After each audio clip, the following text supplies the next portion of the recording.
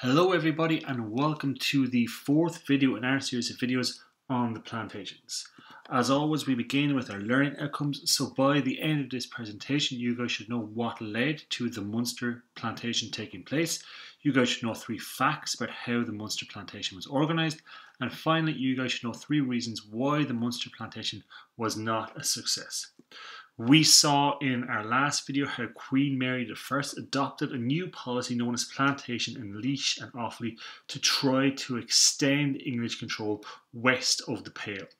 Mary's reign as queen was short as she died in 1558. She was succeeded by her sister Queen Elizabeth I, a daughter from Henry VIII's second marriage to Anne Boleyn, who unfortunately had her head chopped off by Henry after being accused of witchcraft, among many other things. Elizabeth immediately reversed Mary's religious policy and re-established Protestantism as the official religion of England.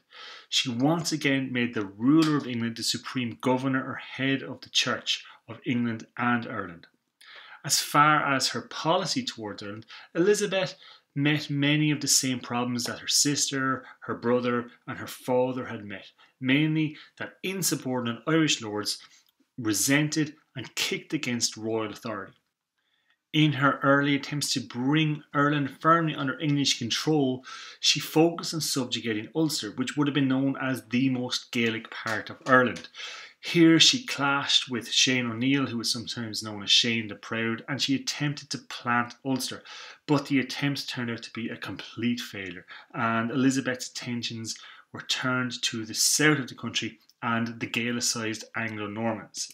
So in the south of the country, the Earl of Desmond, Gerald Fitzgerald, who had large tracts of lands around Cork, Limerick, Kerry, Tipperary and Waterford, was once again at war with the Earl of Ormond, Thomas Butler, and he had his land sent around Kilkenny, and this was all taking place in the year 1565. Both were summoned to England and fined for waging war in Elizabeth's realm and promised not to do so again. The Earl of Ormond ended up being true to his word, but the Earl of Desmond didn't like Elizabeth interfered in his affairs, and he also was unhappy at the re-establishment of the Protestant Church. His consistent insubordination led to his arrest in 1567.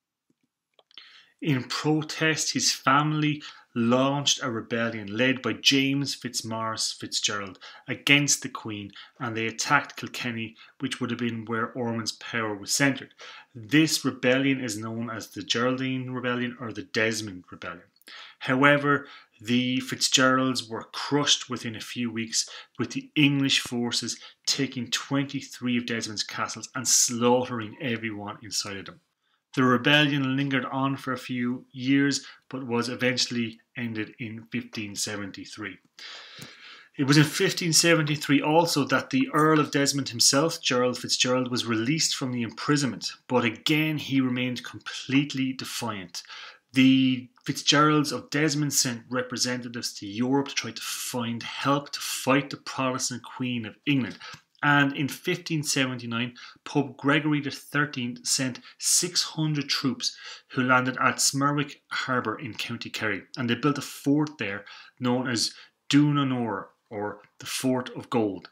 The Pope wanted to ensure that Ireland remained Catholic.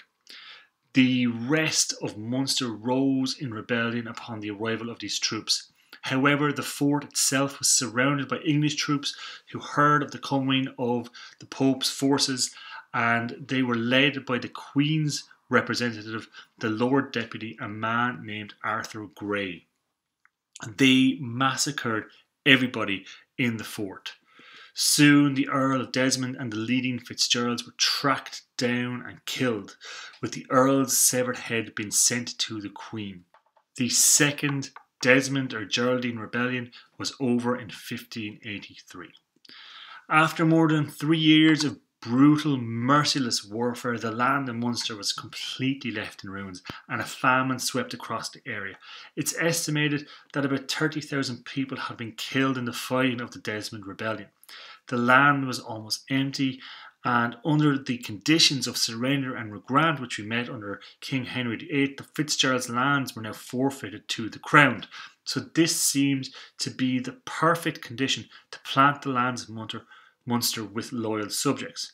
There was a quick survey done of the land, and nearly 250,000 acres of good land and 250,000 acres of poor land were identified and divided up into 35 settlements. Elizabeth encouraged English planters known as undertakers, who were given estates ranging from 4,000 acres to 12,000 acres, so long as they promised to undertake Elizabeth's conditions. They were required, first of all, to bring over English tenants and staff to work on their estates. They were to introduce English methods of agriculture and to remove all Irish from the land. Sir Walter Raleigh, an English explorer, got a massive estate of 42,000 acres in Youghal of Cork. He was one of many men known as adventurers who were given these gigantic estates in Munster. The Undertakers also promised to defend Ireland from any Spanish invasion. In 1588, King Philip II of Spain, the husband of Queen Elizabeth's dead sister Mary, launched a massive Spanish fleet of 130 ships to invade England. This fleet of ships is known to history as the Spanish Armada, and Philip II aimed to overthrow Queen Elizabeth and her Protestant church and to stop England from interfering in Spanish territory, including piracy in the New World. However, many of the ships were wrecked off the coast of Ireland and Scotland, with the invasion being a total failure. Some of the Spanish soldiers ended up shipwrecked in Ireland, and they recorded their adventures in trying to get back home, which is a valuable source for us of information on what life was like in Ireland at the time. While the Munster Plantation was more successful than the Laois and Offaly Plantation, it was still not particularly successful. There were new towns like Bandon and Killarney which were founded, but the plantation itself was not a massive success. The reason for this was that the country in Munster was desolate. It was destroyed and it required a lot of labour to make it profitable.